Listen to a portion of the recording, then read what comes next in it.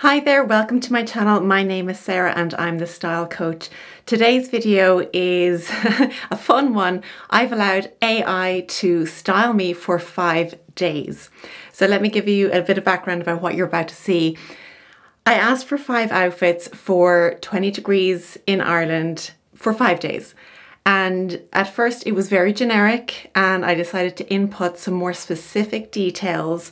So I went into my style personality, dramatic style, and also my body shape to get really specific information, just to see, how good this actually was going to be. I think in theory what it proposed for the 5 days wasn't bad, in theory, but you're about to see my interpretation of the descriptions that AI gave me. And I'll talk you through whether I think this is going to be the way of the future or are we still missing the human element? So let's take a look. Before we get started, can I please ask you to like the video if you enjoyed it or learned something new, and subscribe to the channel if you haven't already. And if you'd like to give some super thanks today, I'd be super grateful. It really helps me run this channel. Day 1 description: flowy printed maxi dress with an empire waist to create balance. Okay, I think I can come up with something here, but I'm keeping in mind that I probably don't have a printed maxi dress, so I'm gonna have to interpret this. This is like shopping your wardrobe. There's great prompts there, but you gotta interpret it with what you've got in your wardrobe, so we gotta keep that in mind. Strappy sandals or embellished slides, okay. Wide brimmed floppy hat, oversized sunglasses, and a layer with a lightweight kimono or duster coat for added drama. This, I feel, may not go so well. Let's give it a go and see how it turns out.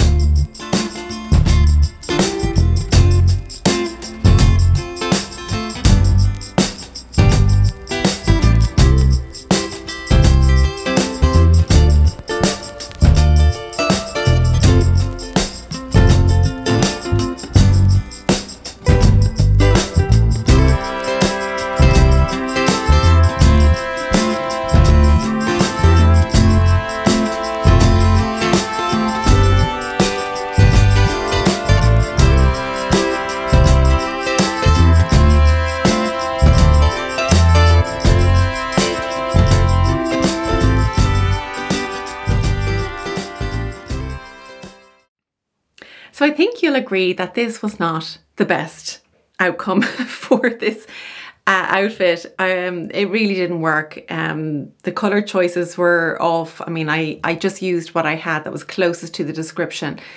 It also, I noticed, didn't give, it didn't really tell me to use a handbag or any other accessories apart from the hat and the sunglasses. We'll leave it there for that one, but I think this one was a flop. So let's move on to the second outfit and take a look. Let me know what you think of each outfit as we go along.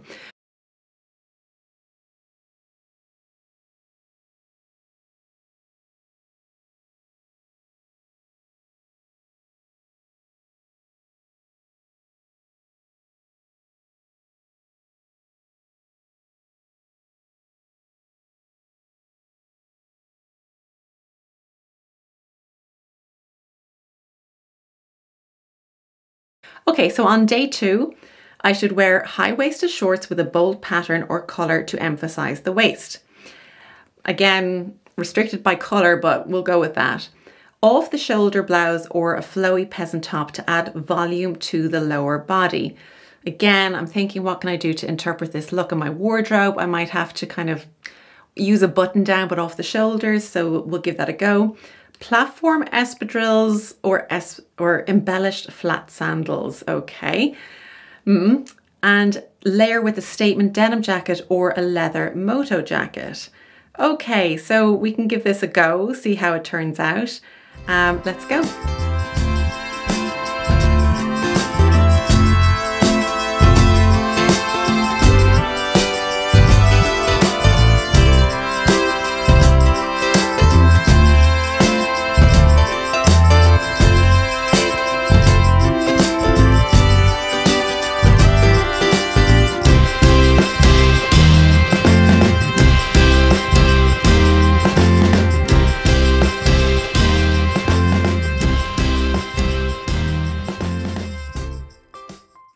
So I kind of had to think outside the box for this one. I don't think it was the worst outcome. Not as bad as day one, I would think. The things that I missed here were, you know, AI didn't tell me those little tweaks that make all the difference to an outfit, like the details of, you know, are you going to tuck in with a half tuck or a side tuck or a full tuck with your blouse?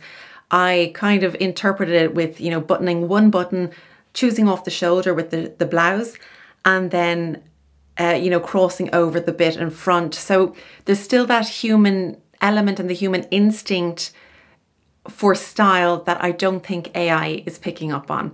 Plus, I think it's very in contrast to the outfit that we did on day one. So already I'm seeing like different personalities within this wardrobe, which I don't think, you know, if we're trying to build towards a capsule wardrobe or something, so far this is not working out so well. It feels like it's describing two different style personalities.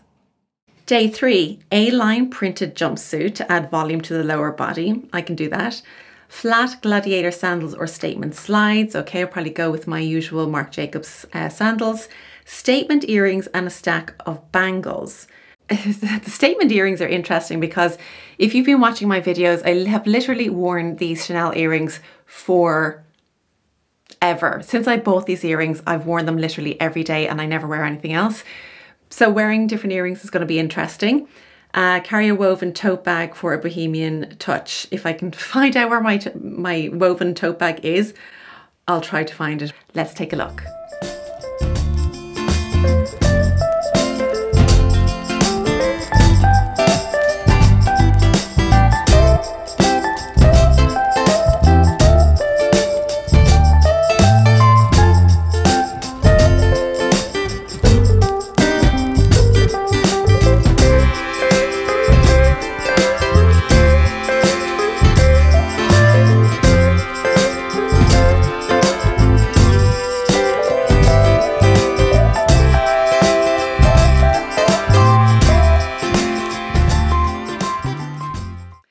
So this is not too dissimilar to what I would usually wear. Again, AI didn't give the details that I would put into the outfit. Like I added a white belt around the waistline to emphasize that.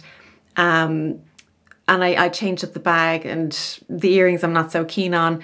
Plus, with a statement earring, it didn't tell me that, you know, my hair would look better with it tied back somehow and have the emphasis on the earring. So it's leaving out a lot of details here that I think is a shame, and again, doesn't complete the outfit fully. Day 4, high-waisted wide leg trousers in a bold colour to elongate the lower body. Again, I'm kind of thinking, okay, what do I have in my wardrobe to... Might have to go with something alternative, maybe not the wide leg, but we'll see. A statement blouse with ruffles or dramatic sleeves to add volume. Okay, this could be very alternative. Pointed toe flats or embellished loafers. Gosh, I think I have a pair that I literally haven't worn because they're very uncomfortable, but I'll see if I still have them. Layered with a structured blazer or a faux fur stole for added glamour. Okay, I don't know if this is going to work for everyday wear, but this is going to be interesting. Let's take a look.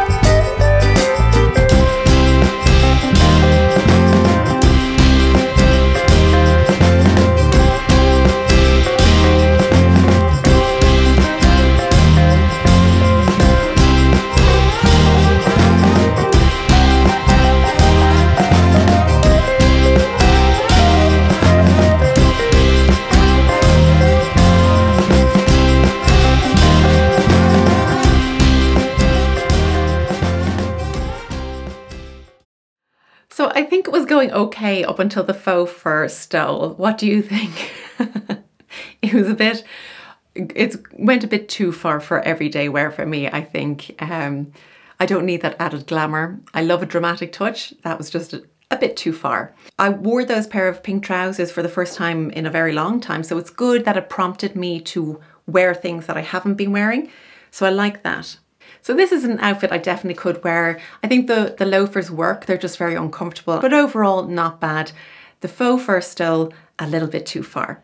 And finally, day 5, A-line midi skirt with a bold floral or animal print to create volume at the hips. Fitted crop top or a bodysuit to emphasize the waist.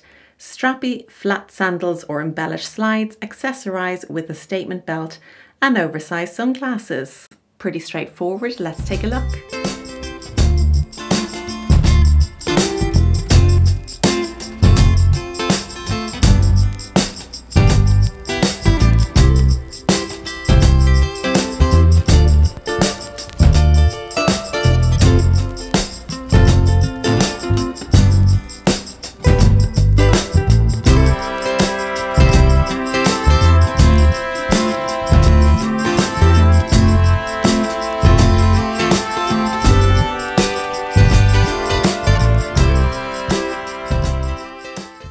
So I like this. It's definitely something I would wear normally. Again, it was missing the human input, I think, from AI. So when I wear this skirt, I actually wear another skirt underneath, a tulle skirt, to give it volume. And I think that works better for me. So that's something that AI just can't interpret. It can't look at something and then go, you know what, we need more volume here, we need to tweak this here. So we're still missing that. But overall, I think the look came together fairly well. So what did you think overall? Is AI going to be part of our everyday normal dressing routine where it gives us ideas and we feel more confident in our style? I don't think so, not yet anyway. With all the information that I gave AI in terms of, okay, 20 degrees or 25 degrees in Ireland, inverted triangle body shape, dramatic style. I think it did pretty good at gathering information from various sources and inputting it, but without giving too much detail, still very open to interpretation. So you've got to be in a place where you feel comfortable with that interpretation and knowing how to make the tweaks in your outfit. So I don't think my job's in danger. I still think we need that human element because we always need to check in with how we feel when we put an outfit together, and that's the most important thing. That's the most telling sign whether something has worked or not, and AI simply can't do that yet. Anyway, that's it for today's video. I do hope you enjoyed it, and I'll see you again next week. Take care. Bye bye.